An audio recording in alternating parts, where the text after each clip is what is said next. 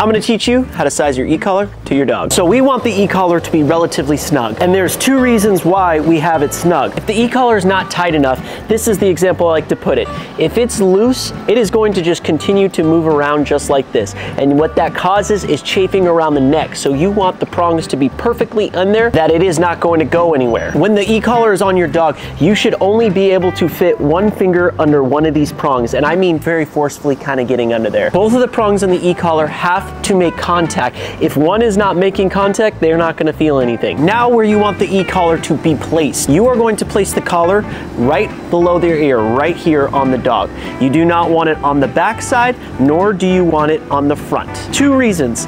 If it's on the back here, like on the very back of her neck, she's not going to feel a thing. If the collar is right here, she's not going to be very comfortable wearing that. You want it right below the ear. Every other day, you're going to switch sides. One day on this side, the other day on the other. And like I said, why we want the prongs to be relatively tight too as well is because they've got tons of fur here.